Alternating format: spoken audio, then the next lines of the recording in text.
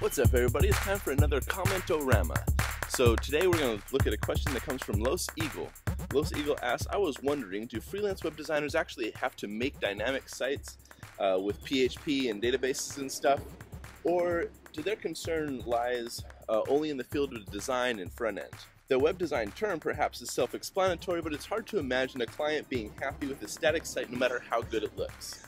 I know this sounds really stupid, but I'm kind of new to this freelance cycle thing.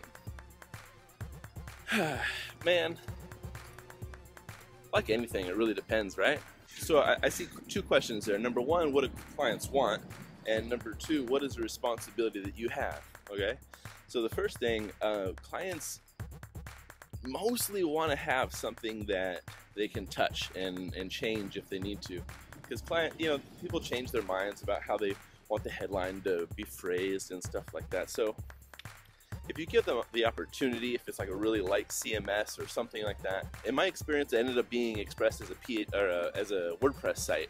So I build WordPress sites for clients, and they can go in and change the title of the website or the headline of the homepage or whatever in the custom fields.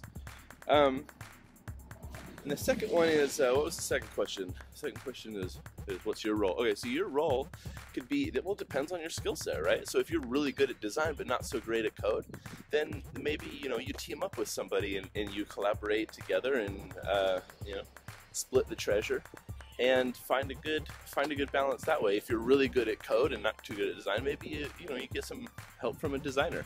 If you're good at both, do it all. Whatever. It's just how it works out, and is how business is done. So that's my answer really quickly. Let me throw it back to you guys in the community. What's your thoughts on what does your client expect of you, and what's your role in that process? All right, thanks everybody for watching. This has been another Comment-O-RAMA.